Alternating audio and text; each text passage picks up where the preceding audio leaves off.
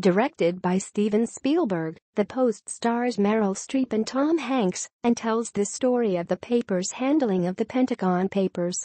20th Century Fox. The first trailer has arrived for The Post, the star-studded Steven Spielberg-directed drama about the Washington Post's decision to publish stories based on the classified Pentagon Papers in 1971.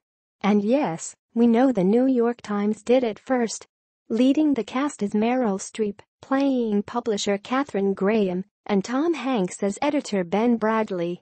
The movie, with a screenplay by Liz Hannah and Josh Singer, focuses on the period leading up to publication, when Graham and Bradlee had to weigh whether going public with top-secret documents against the government's wishes was worth the risk.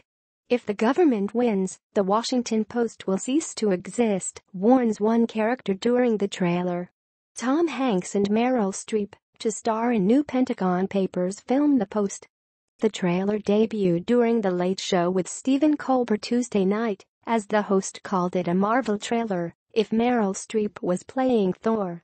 The movie gets a limited release on December 22, just in time for Oscars voting, which is no small feat, considering the film was only just announced this past March.